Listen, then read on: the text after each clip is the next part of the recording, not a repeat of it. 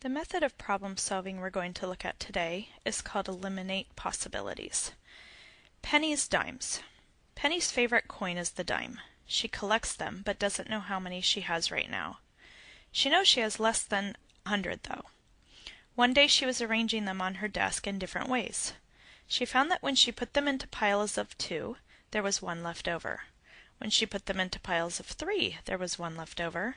And the same thing happened when she put them into piles of 4. She then tried putting them in piles of 5 and found that there were none left over. How many dimes does Penny have? Oh, and by the way, there is more than one correct answer. As always, we reread the problem and highlight the key ideas.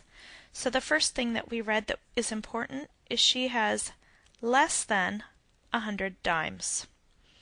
We also know that when she put them into piles of 2, there was 1 left over.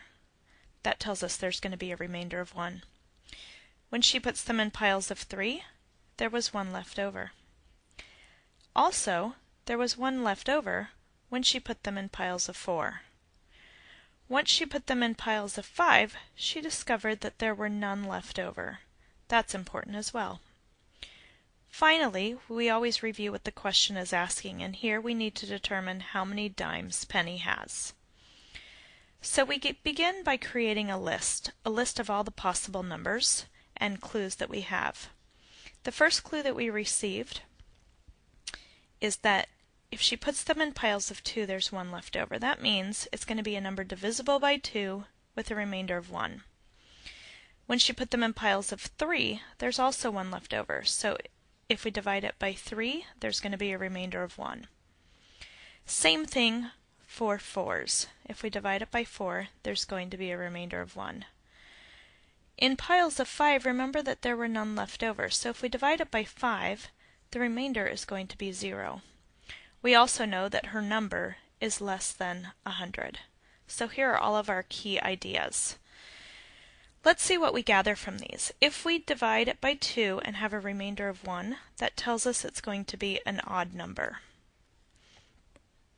Divisible by 3 with a remainder of 1, divisible by 4 with a remainder of 1, those we're probably going to have to do the math later. Divisible of 5 with a remainder of 0, we know that her number is divisible by 5.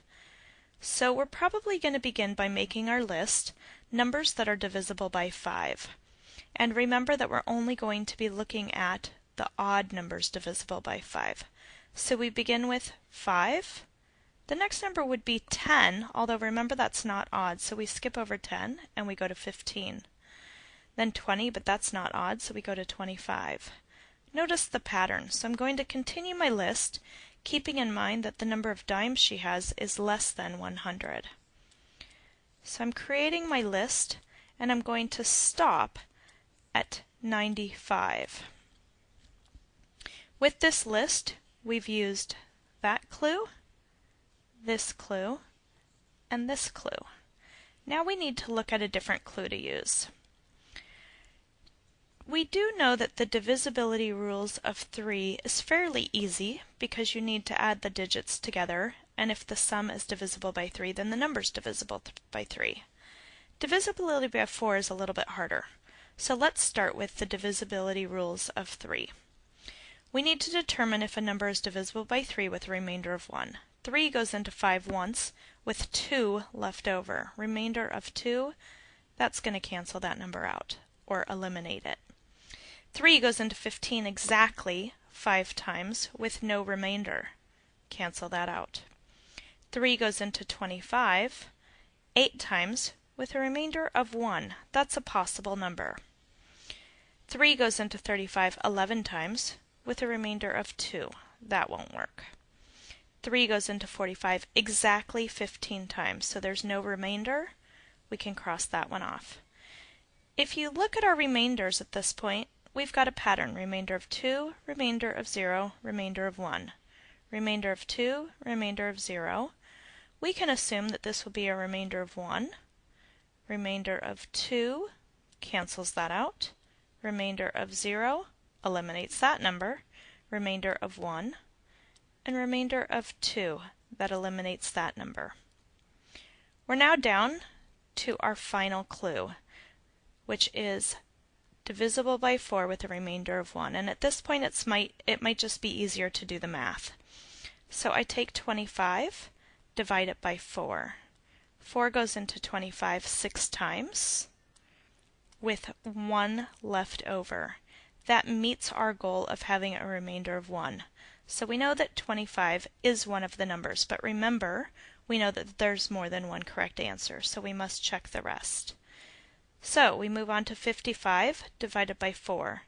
4 goes into 55, starting with a 1 there. 1 left over, we bring down our 5. 4 goes into 15 3 times. That's 12. That's 3 left over, a remainder of 3. That eliminates the number 55 because it does not have a remainder of 1. And finally with 85, 4 goes into 8 2 times. With 0 left over, we bring down the 5. 4 goes into 5 once, and here we have a remainder of 1. So 85 is another answer. Remember that before you submit your answer, you must summarize it. So we could say that Penny has either 25 or 85 dimes. Remember to box your answer so that it's easy for me to identify where it is on your paper.